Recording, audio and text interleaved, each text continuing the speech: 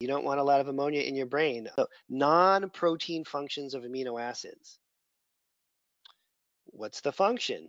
Getting rid of ammonia. That sounds pretty important. You don't want a lot of ammonia in your brain. Okay, so arginine is important for getting rid of ammonia. Everybody knows that's what we use to make serotonin. Tyrosine, we all know that's what is used to make catecholamines, and you have to have tyrosine to make thyroid hormones.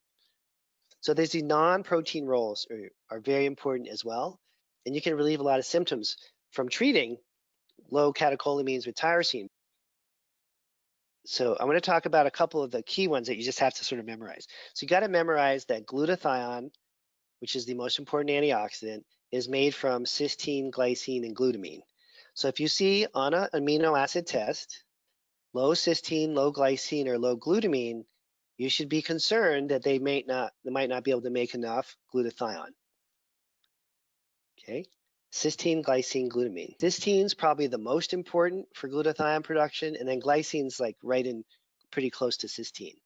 So usually if you're wanting to boost glutathione, you use a combination of cysteine and glycine together. And you can get, and usually people don't give cysteine itself, they give NAC or N-acetylcysteine combined with glycine has been shown to boost up glutathione more effectively than just NAC by itself. And of course, your ability to increase glutathione production with just NAC alone would be very limited in someone who's deficient in glycine.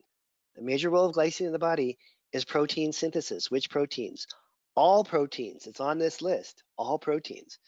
So you see low glycine on a lab, yeah, it's going to help their bile acid production. Yeah, it's going to help their glutathione production. But most of the reason you're giving that glycine is because you want them to be able to heal and repair by making antibodies, hemoglobin, all these things that we're just listing off, right? Super, super important.